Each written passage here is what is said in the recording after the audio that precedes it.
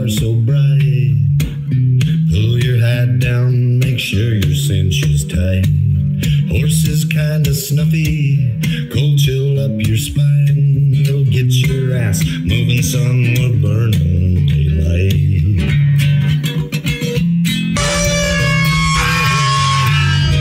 Howdy there, I'm Matt McKinley and we're burning daylight. In the saddle till the job's done right. Welcome to Burning Daylight, the only podcast for the working cowboy.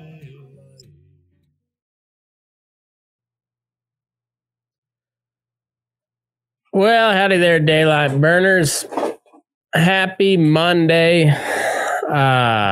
Hope you had a good Thanksgiving weekend. Hope you had a good Thanksgiving. I kind of ambivalent as to whether you ate in turkey or not. I'd just as soon. Well, honestly, I don't give a shit what you eat. I eat beef, and we had a turkey, and it was all right, deep fried.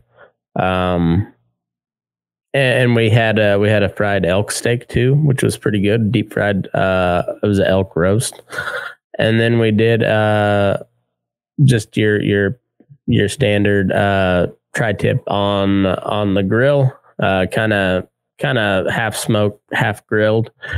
But it was good. And I got to say, as far as all that goes, not to toot my own horn too much, but the beef was the best part of it. So, yeah, if you had turkey, I hope it was edible. And, yeah, anyway, the holiday season's fully upon us, and, it's just been busy, and it's not slowing down for a little while. And,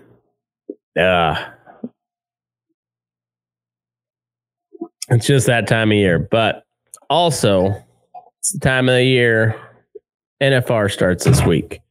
And for the one time during the year, 10-day stretch where your average working rancher and cowboy gets to play, Monday, I guess it starts off as Friday morning quarterback because it starts on a Thursday, ends on a Sunday, a week and 3 days later or whatever. But you get to play Friday, Saturday, Sunday, Monday, all the way, all the days of the week, morning quarterback, except you're doing it from a place of true knowledge. And not that there's plenty of former football players that play Monday morning quarterback on years, and that's all well and good. When it's coming from a cowboy standpoint, most of these guys that are playing Monday morning quarterback can rope, they can ride a bronc, and also a lot of those guys, should the rodeo competitor be put in their line of work, meaning going out to go punch cows out on the ranch every day, most of the time the ranch cowboy is going to outperform the rodeo cowboy in that environment. So we've got a little extra chip on our shoulder, and yeah, we could do that better. Maybe not do it better, but like you put them in our scenario, and they wouldn't last a day in my shoes. Wouldn't last a day. But it's also it's a cool time to highlight rodeo, and it gets a lot of attention, not as much attention as we'd all like, and I guess for that matter, probably more attention than some of us would like. But it's a good time to highlight the American cowboy, even though it's not very representative of what your average cowboy is. It's still a good time. And I've never been to the NFR. I hear it's a grand old time. I just as soon not spend any more time in Las Vegas than I absolutely have to. The few times I've been there have not treated me all that well, and I just don't care to go back. But the NFR would be one reason for me to go back. I just haven't gone yet. Last year, of course, it was in, was it Dallas or Arlington? Was it at Jerry World or was it at Rangers Stadium? I can't remember. That was the first time since 86, I believe. Yes, 86. I just looked that up. That it wasn't in Las Vegas, and now it's back in Las Vegas this year. And honestly, I don't see it going anywhere. Nevada's a pretty strict COVID state as far as the state regulations go. Not that many people pay much attention to them out here in these rural parts, but I think COVID be damned. They weren't going to miss out on NFR again this year. That's a lot of money. A lot of people kind of make the NFR their gathering point for the year to see old friends and family and whatnot. But anyway, it's back in Vegas starting this Thursday. We're going to do some live watch alongs, at least one night. We'll see how it goes that first night. We might do some more. We'll see. But that'll be streaming live all on Facebook and YouTube and wherever else you get all the shit. We'll try to have something there, but won't be able to show the broadcast itself, but you can watch along with us and we'll see what we can do. We'll try to do some cool stuff, but I wanted to talk about the history of rodeo. It's kind of considered the most American sport, and in a way it is. I don't know if you could say it truly originated in America, but then again, what did that we considered like truly American? As far as sports that originated truly in America, there's or in the Americas, there's like baseball. Not even really baseball, because that kind of was a derivative of cricket, which is an English sport. Hockey and lacrosse, I think, were probably truly American sports. Basketball, I guess, is a truly American sport. That was actually originated back in, it was the Aztecs down in Mexico. But rodeo originated really back in like the 1700s and the 1800s. And if we're going to be real technical, it is either a Spanish, I guess at that time it'd be a Mexican sport. When did Spain break off from Mexico? Probably right after the U.S. split off from England. So call it the late 1700s, early 1800s. So, however you classified, what we know as rodeo originated as competitions between different ranches back in old Mexico or Spain, now present day Texas, California, New Mexico, Arizona, the American West. So while it might not be a truly American sport, it is a truly American Western sport. The Western Americas is kind of where it originated. But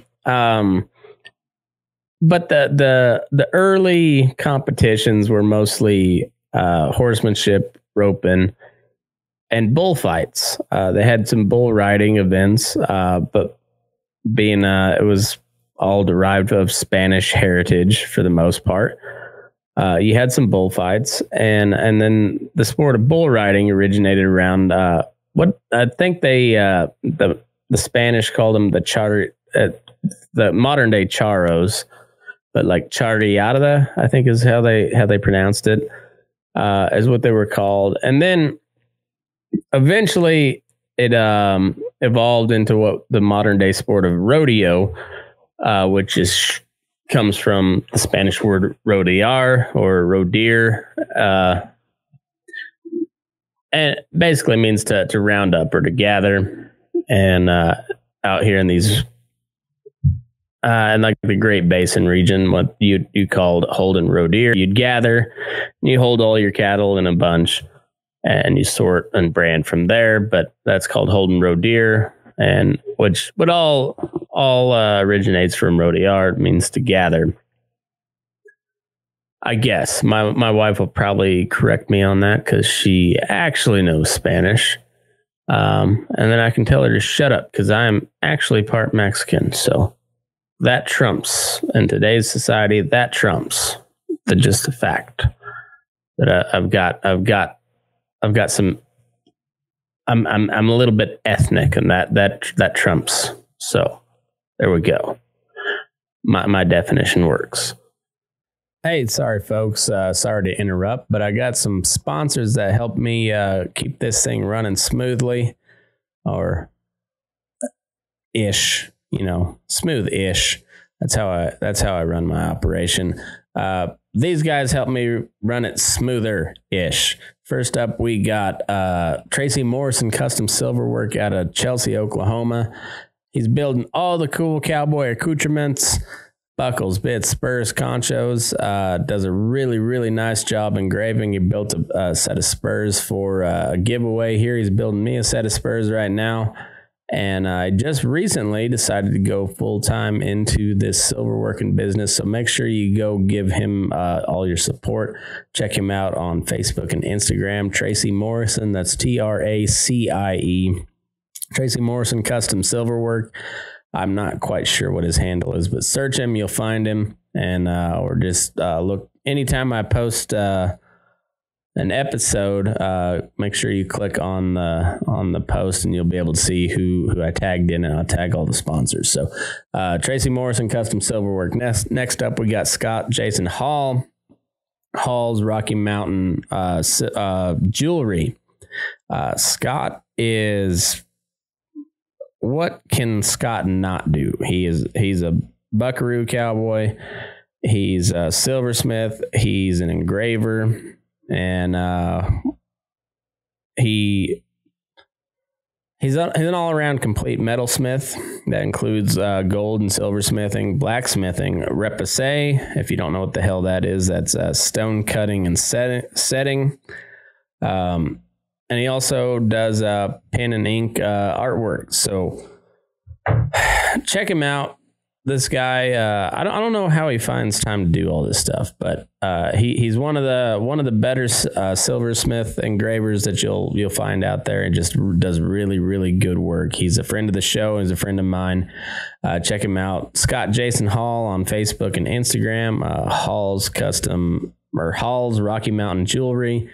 And him and his wife got their own Instagram page at Cow Camp Life, and check him out. Make sure you let him know you heard about it on Burnin Daylight.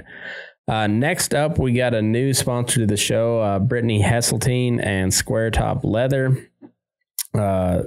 She is building custom leather gear, chaps, whether it be shotguns, bat wings, chinks, armidas, headstalls, reins, brass collars, all the good leather work. I don't think she builds saddles yet, but all the other type of stuff, I bet you she can build it, and she'll build it how you want it. Built for the working cowboy. Price for the working cowboy. You can find her on Facebook, Brittany Hesseltine, and I'm not sure if she's got a Facebook page or not. Let me check real quick. SquareTop Leather, really nice gal. SquareTop Leather and Design. Yep, she's got a page there on Facebook. So check her out. Let her know you heard about it on Burnin Daylight. She's building me a really nice. Well, I don't know they're real nice. I'm assuming they're real nice because I've seen a lot of her work. But we're we'll put together a really cool design on a set of shotguns. So I'm really excited to see what she puts together. And go check out her work, SquareTop Leather and Design. Next up, we've got Greene's Reserve Hemp snuff, 100% natural, 100% hemp, no THC in it.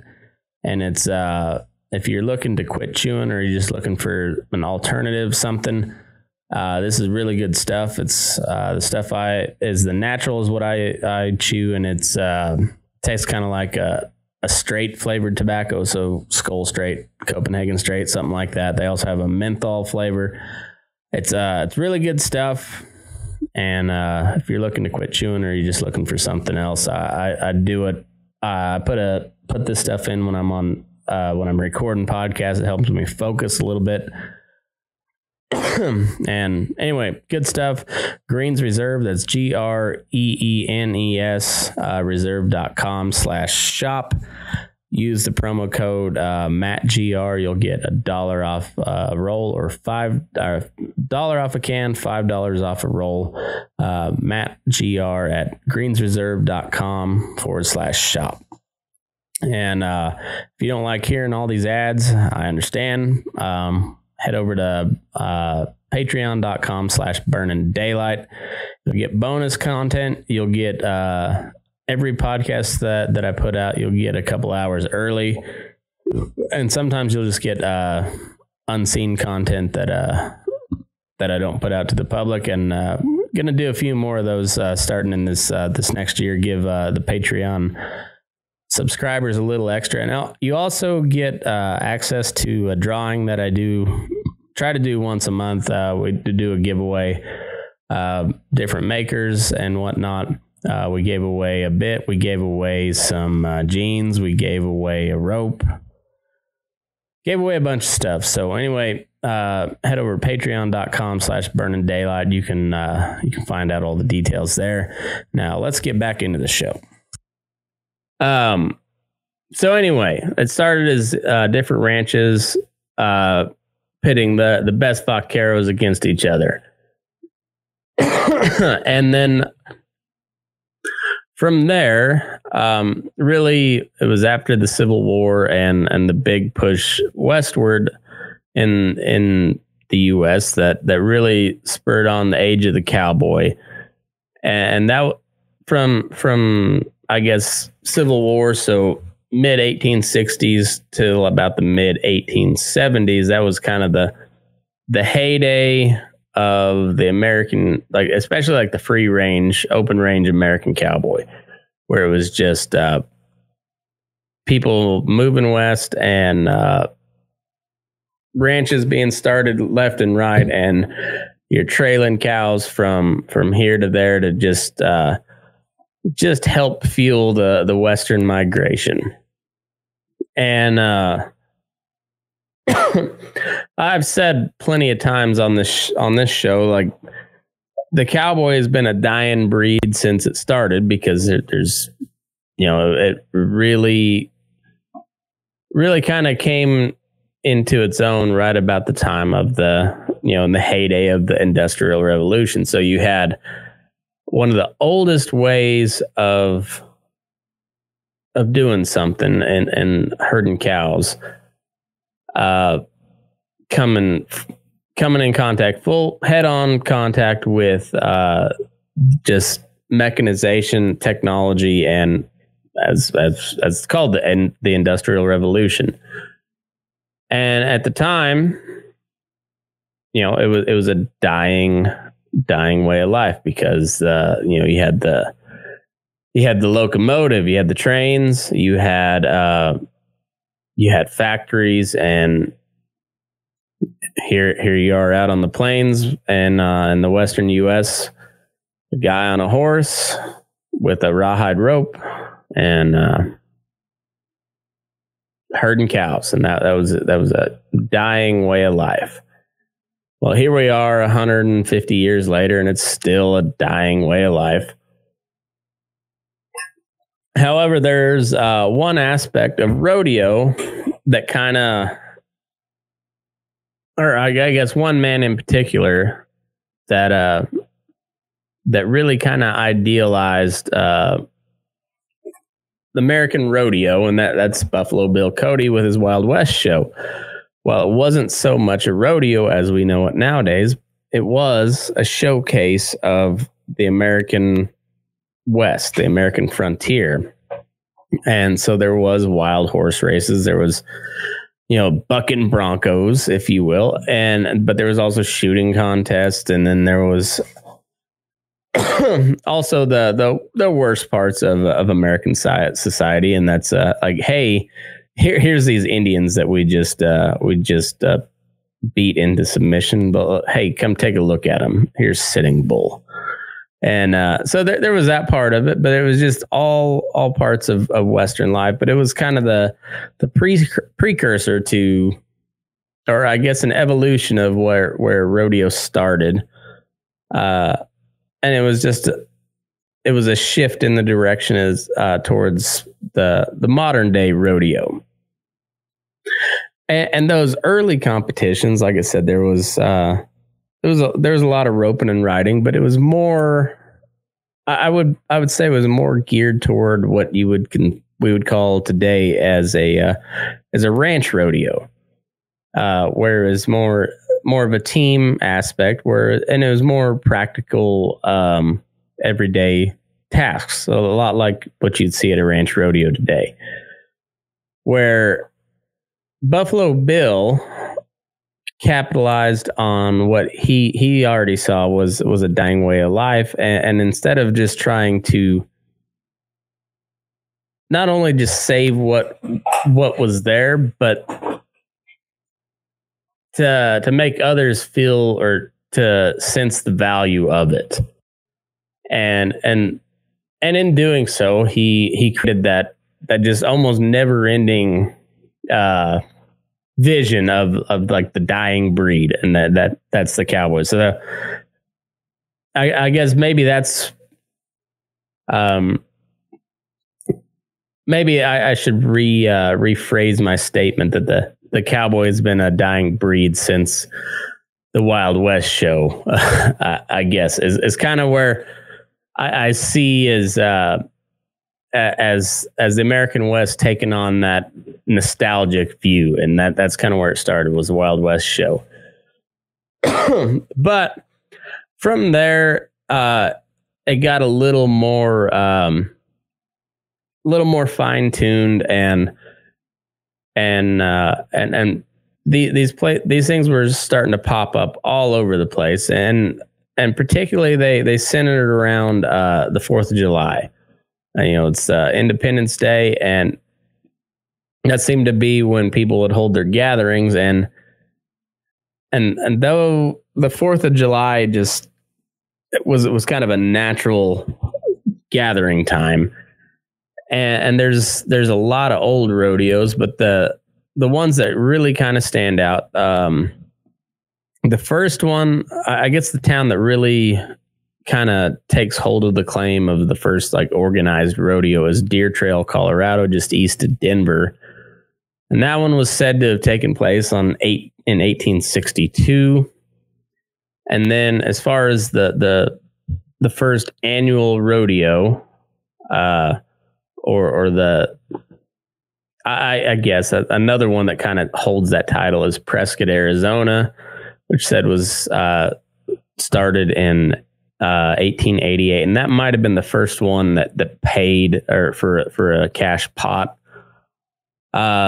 Cheyenne Frontier Days was 1897. Pendleton Roundup was 1910, and the Calgary Stampede was 1912. First year all of those happened.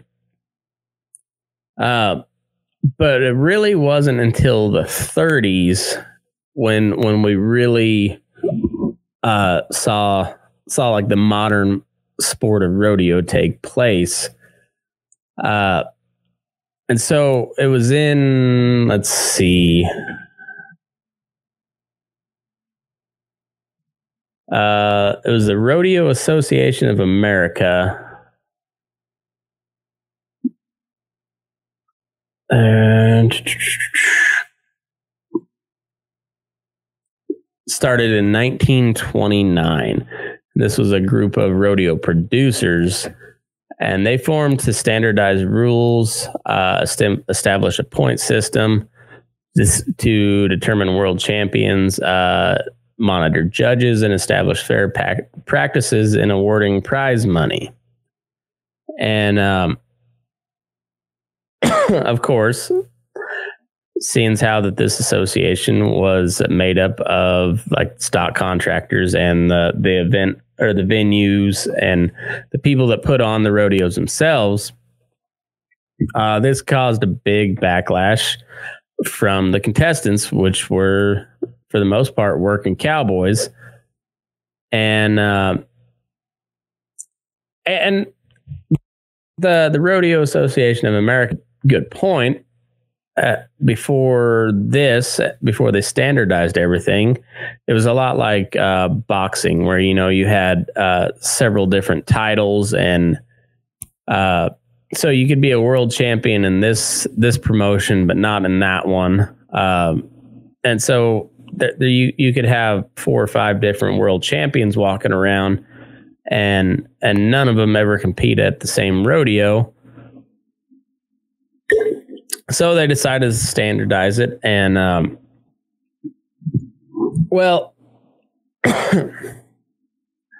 seeing how the people that organized it were the people putting it on, they're going to try to make the most money that they can, and it got to the point where they weren't paying out much of anything, and they were making a lot of money because rodeo was and still is a very popular sport. Always has been. When it comes to town, people show up, and these producers were putting on or were making a lot of money, and the cowboys were barely, much like today, at least the ones that are on like your smaller circuits, barely eking out a living. So on October 30th, my birthday by chance, 1936, 61 cowboys banded together and voted to strike against the Boston Garden Rodeo, which is a big rodeo, and it was all over the amount of prize money. And then 3 years later, on November 6th, 1939, they formed the Rodeo Cowboys, or the Cowboys Turtle Association. And this basically became a cowboy union. A rodeo cowboy union. We've talked about cowboy unions before and how hard they are to put together, but this was one of them, and it actually kind of took. And they called themselves the Cowboys Turtle Association because, like a turtle, they were slow to act. They were, this was 7 years after the Rodeo Association America formed. 7 years it took them to call this strike or whatever. And so they said they were slow to act, but once they did act, they were not afraid to stick their necks out. And eventually they changed the name to the Rodeo Cowboys Association, which later morphed into the Professional Rodeo Cowboys Association, the PRCA, which we know today. And initially, in some of these early rodeo events, the women just competed right alongside the men. There wasn't women's events. It was just there were the events, and if there were women there, they competed in an event just like the men did. And some of them won, some of them didn't. And kind of a low point in the Professional Rodeo Association or the timeline of professional rodeo was, I believe it was in Pendleton, during the bronc riding. A woman got killed. I think a horse turned over in the chutes and broke her back or something. And from there on, they kind of started outlawing women in the rodeo, and so then it took a few years, but it was like 1948 when the Women's Rodeo Association was formed. Yeah, 1948. They called it the Girls Rodeo Association. Later changed it to the Women's Professional Rodeo Association, what we know today. And eventually they got barrel racing sanctioned as a sport within professional rodeo. And I can't recall if Breakaway is in the NFR this year, but I know it was at Reno Rodeo. So I don't. I guess I could look that up real quick. But the sport has morphed and changed a lot over the year, and then once PRCA really took off, became popular. Well, then the ranch cowboys felt like they were kind of getting neglected, and let's see, breakaway roping.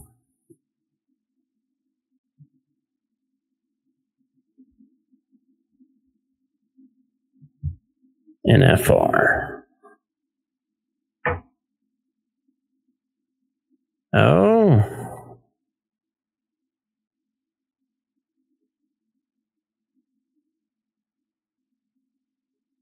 Looks like, yeah.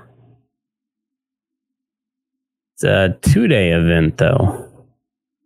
Let's see. So, Wrangler National Finals breakaway roping in conjunction with WNFR.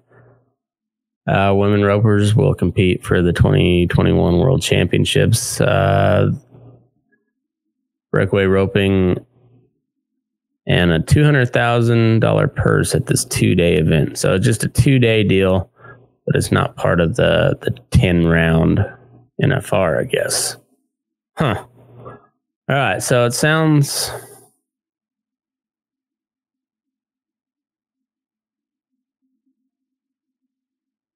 So they're doing like the NFR. So it's top 15 people, but it's a 2-day 10-round. So it's still a 10-round deal, but I wonder why that's not part of the main rodeo. Huh. So they're going 5 rounds on the 6th and 5 rounds on the 7th. Weird. So that's probably going to be part of the main show here pretty soon, I would imagine.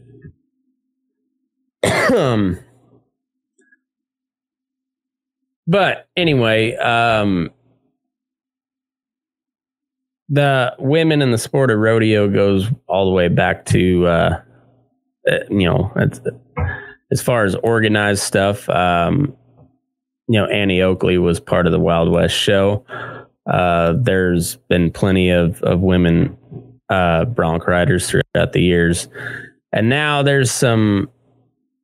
Well, they're not heavily, a big focus of the NFR itself. Out, they just got the barrel race, and there are some really, really handy women out there nowadays, and I guess there probably always were, but it seems like more often than not, you can find some really ropey or really sticky women out there. So I don't know. It's I've always found rodeo kind of interesting or just intriguing. Like I enjoy watching a good rodeo, but like a lot of stuff that revolves around cowboying, it gets very, very commercialized and strays quite a ways from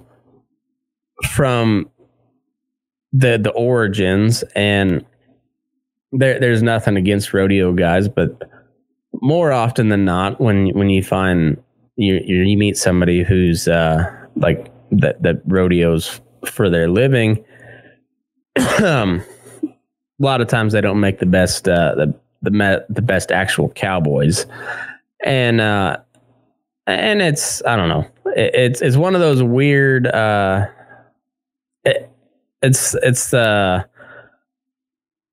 they're kind of in a weird position because the sport that they compete in also is derived directly from day-to-day life and a job, as opposed to like baseball. Baseball came out of sheer boredom, or football, same thing. It's not it wasn't guys doing their job competing against each other. It was guys bored with their jobs and they created something else to compete against themselves or compete against each other. Where cowboying started out with like this ranch saying like, my cowboys are better than your cowboys, and that probably started from that ranch's cowboys saying like, hey, you know, your buddy, like, I bet I can throw a loop from here to there. And the other guy said, I can throw a loop from here to there too, but I can make it turn over. The other guy said, well, I can do that on this young horse, and that horse is going to be bucking, and I can still do that. That's how it all evolved. And then as you see the PRCA take off and the ranch cowboys feel like they get neglected, well, then they start their own rodeo promotion, and not even their own rodeo promotion, but they start their own new going. That's air quotes for everybody on audio. Doing air quotes here. New form of rodeo where they go back to more day-to-day type situations where they start the ranch rodeo, which really was like what the rodeo started out to be. But now we got a trailer loaded. Back in the 1700s, there were no pickups, let alone trailers. So you didn't really have a trailer loading competition. So it's an evolution of the old ranch rodeo, but it's not new. But that's what we called. But it's a very free market way of thinking. And it's like, well, instead of trying to continue being a working cowboy and compete with these guys that rodeo for a living, then you say, well, hell with them. Well, we'll start with that. That's not how it works out here on the ranch anyway. So we get the best ranch guys out there. Well, now the WRCA finals in Amarillo, talking with Boots here the other day. And once again, thanks to everybody that stopped him and told him that you enjoyed hearing him on the podcast. That was pretty cool. He's told me about that a couple times now. But talking with him, he said there was 10,000 people there at the WRCA finals. So that's a pretty big deal. You have the Western States Ranch Rodeo finals right around that same time up in Winnemucca, and I don't think they have 10,000 people that go there, but that's a pretty big deal too, and it's just pretty cool how all those things come together. And then even outside the PRCA, you had the PBR, which branched off of that because the bull riders got butthurt because they felt like they were bringing in all the spectators and only getting a limited amount of the purse. So they started their own so that the bull riders would get more money. Now that's like that's got to be $1 billion industry nowadays. And you have one of the best in the world over there, JB Mooney, that's now coming back to PRCA because he feels like PRCA is more towards the roots of rodeo. And then even within all of that, you have like the CBR. You've got all the little state rodeo associations. You got college rodeo. You got Little Britches rodeo, and it's funny how, and even within all that, you have different sports. The bull riding, obviously PBR, CBR, but you got you got the World Series team roping, you got the U.S. team roping association, you got the ACTRA team roping association, you got the Feedlot Cowboys team roping. You've got all these different associations, and it's all based on more often than not, it's based off of your geography, but all these different associations compete with each other, and a lot of cowboys are members of different associations, and it's very much a market-based economy, I guess. How it all works. It's all based on supply and demand. And no, it's kind of cool. Rodeo is really, really unique on all that. And one of those, it's one of the few sports where you can keep going. Like there's definitely the young man's game and all the rough stock work where saddle bronc, bareback, and bull riding. You got a pretty you got a pretty limited window of when you can compete, much like most of your other professional sports. Shit takes a toll on your body. But there's also events within that sport, say team roping, where Speed Williams and Speed and Rich Skelton and Speed Williams, they were in their 60s, still going to NFR every year. So there's different events within that sport where guys can last a long time, and then there's like those Iron Man characters, like the Billy Epbauer. Well, he was in his 40s, still riding saddle broncs and doing it well, winning the world. So there's a few of those, but for the most part, those rough stock events, that's a young man's sport, but there's those guys that hang in there forever. But you get onto the roping side of things, and especially team roping, guys hang around forever. And the same way on the barrels, there's like Sherry Servey and Charmaine James, who were my buddy Clint has. I remember back in high school, he had the biggest crush on Charmaine James. He thought she was the hottest woman alive, and I thought she was okay. But I will say, in his credit, she did hold up well. She looked the same age for about 30 years. I don't know what she looks like nowadays, but I don't know. It's kind of a cool time of year just because all those associations, it all kind of filters into the lead up, the build up to the Wrangler National Finals Rodeo. And that's the top 15 every year. Go at it for 10 days, and every one of those rounds has a big pot attached to it. And there's guys and gals every year that make it to the NFR, not in the top 10 in their standings, and come back and either make a run for the world title or sometimes even and win one outright. And it's just to get to the NFR is a big. I mean, that's a big accomplishment. You gotta be really good at what you do, because it's all based on how much money you won. And it's this isn't a rodeo podcast, but there's sometime I wouldn't mind getting somebody who's really made that NFR run, more than just once, but like how you plan into that, because you gotta hit the big money rodeos. And also, I don't know, I'm sure there's somewhat of a formula to it, but I think it's kind of like fall works or cabin season or whatever busy time of year it is. You have a good plan going into it until it happens, and then you just go.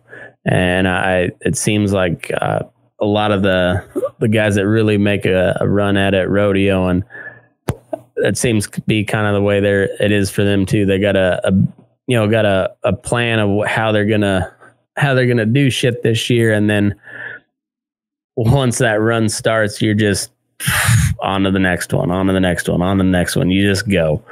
And I don't know, but it all culminates in Vegas here Thursday, and it's a fun one to watch. I also like hearing stories from well, It's like I've said before, I don't go to the rodeos so much anymore to watch the rodeo. I go to see people I haven't seen in a while, or to hear stories and whatnot. So that's also one of the best parts of NFR, is just hearing stories from people who went out to Vegas and found out they couldn't handle Vegas, and those are always some really, really funny stories. So I'm going to try to get some good people on to help do this watch along thing, and we'll provide our own commentary. We'll if the action gets a little dull, we'll have some stories to tell in the meantime. But I think it's going to be fun. We'll see how it works on Thursday, and if it's worth doing, we'll try to do some more of them. But I'm looking forward to it. I hope you guys are, and we'll try to.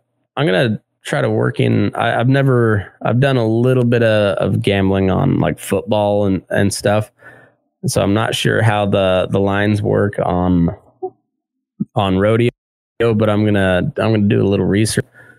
Yeah, we might add that into it as well. See how, because I'm not sure exactly how you bet on rodeo. So we'll find out. I'll do some research and we'll find out. So, anyways, I think that starts at 7. Let's see. NFR 2021. I know it starts Thursday, and I believe it starts at 7 Pacific time, so it'd be 8 Mountain, 9 Central. Just to double check that real quick. I'm pretty sure that's all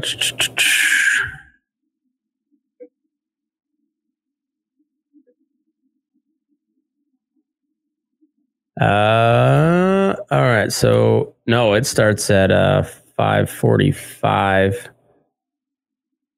All right, so that starts early, 5:45 Pacific, so that's 7:45 Central.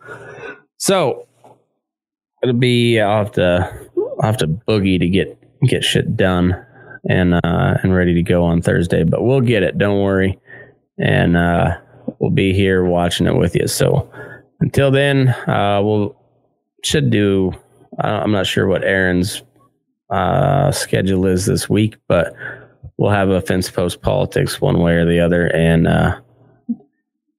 anyhow, I enjoy rodeo. I hope you guys do too, and hope you had a good Thanksgiving. And we'll see you later this week. So thanks for tuning in, and move your ass. We're burning daylight. Sure was a big one, an old rodeo. They'd been trying to hire us for a few years or so. The grandstand was bursting, the infield was full.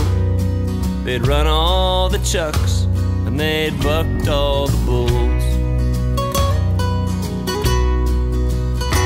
I felt stiff in the saddle.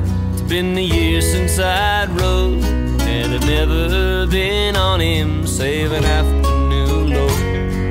This was the last thing on my tortured mind, as I put heels to belly and my band played the time. He was a big sorrel gelding with a golden streaked mane, a silver mounted saddle and hand braided reins. He had one blue eye that was clear like the rain, but the horse I rode in on felt none of my pain.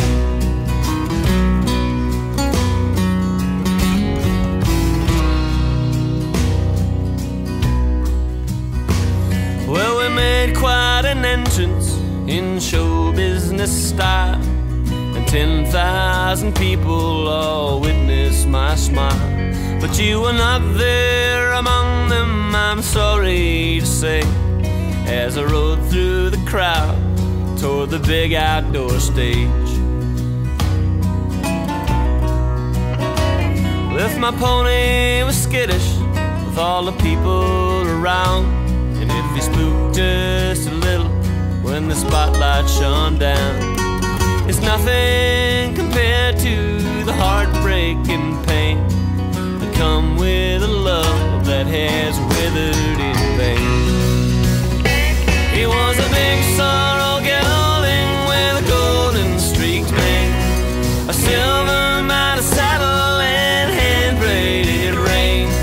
He had one blue eye that was clear like the rain, but the horse I rode in on felt none of my pain.